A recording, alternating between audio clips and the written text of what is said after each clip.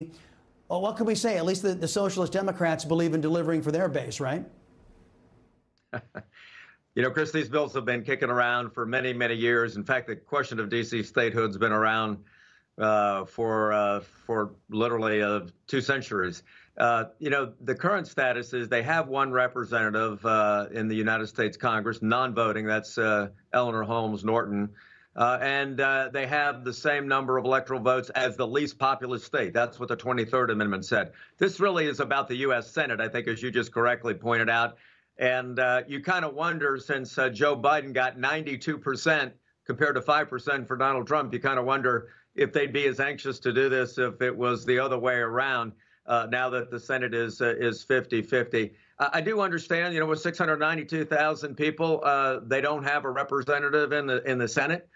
So there's a fair question about that. But obviously, it would be a complete slam dunk for the Democrats with 92%, and it would tip the balance of power in favor of the Democrats in the U.S. Senate. I think that's why they're bringing it back up with such a force this time.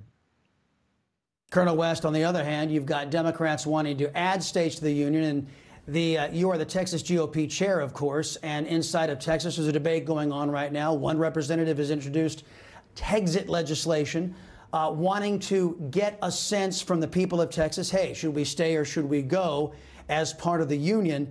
What do you think about Texit? Well, it's good to be with you, Chris, and it's good to be with Governor McDonnell.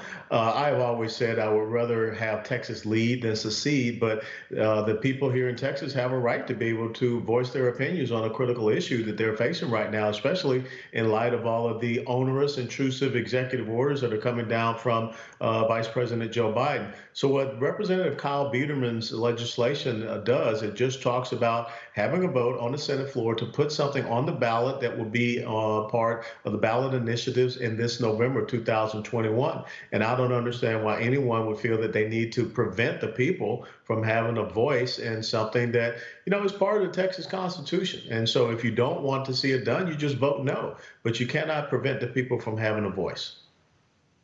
Yeah, and you know what, folks, and just so you're clear, Texit is not they're not talking about revolution. They're talking about what happened over in the United Kingdom, the UK leaving the European Union. Nice negotiated settlement. You know, it's been fun, but we're tired of not being masters in our own home, and that's what the UK did. They left the European Union. Gentlemen, I want to ask you both to weigh in on this. We've been focused on this vote that was held by the Republican Party last night. Liz Cheney enjoys 10% support among Republicans back in her home state because of that inexplicably stupid vote that she made to impeach President Trump without having all of the facts. Yet the leadership of the Republican Party says, we don't care what the people say. We're in charge here. We're going to keep her in leadership.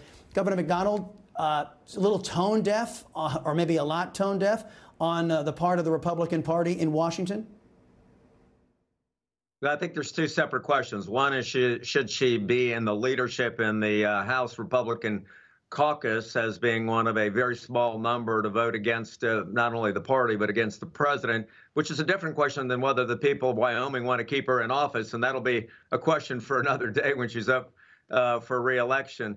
Chris, you know, these are tough calls. I mean, everybody called this a vote of conscience.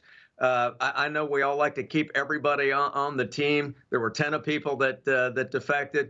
You know, I think Liz Cheney is an honest person who votes the way she thinks. But the question is, does that still entitle her to be in leadership of Republican caucus when, you know, 95% plus vote the other way because they thought it was wrong to bring up these ridiculous allegations against the president for incitement when there's no facts that really bear that out. So, I mean, I think that I defer to the Republican caucus on that, but the people of Wyoming will weigh in next time on what they think. Yeah, Colonel West, let me just ask you about that, because it seems the Republican Party gave a big wet kiss to this idea that leaders should go up to Washington, D.C. and do their own dang thing, and to heck with what the people back home think, which is exactly what Liz Cheney did with her vote.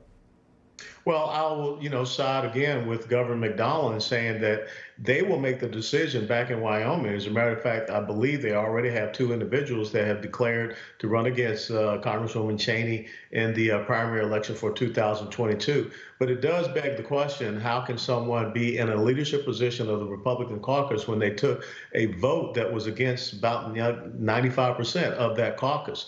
And if I had been up there as a member of Congress, where I was 10 years ago, I would have voted for her to not be in that leadership position, because in a leadership position, you're supposed to reflect the voice of the body, which is the Republican conference. Gentlemen, I appreciate the discussion back and forth. I am always enlightened by our discussions.